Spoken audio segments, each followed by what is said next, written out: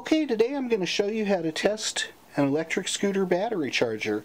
You're going to need three things. You're going to need 120 volt wall power. You're going to need an outlet. You can plug it into the wall and make sure it's working. You're going to need your battery charger, of course.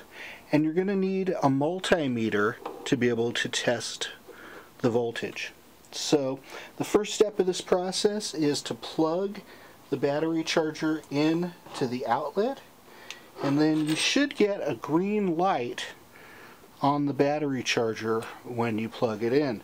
When you unplug the charger, the green light will turn off, and then when it's plugged in, the green light will turn back on. So you got your green light, that's a good sign. Next step is you take your multimeter and you're going to turn it to volts, DC volts, and you're going to want to put it at 200. So we're going to click this on to 200 volts DC. You'll see that you got 0 there. And so now what we're going to do is we're going to plug the multimeter into 2 of the prongs in the charger outlet.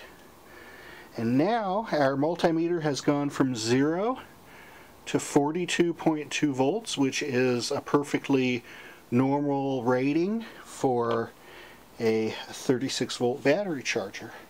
So the next step is you're done, it works.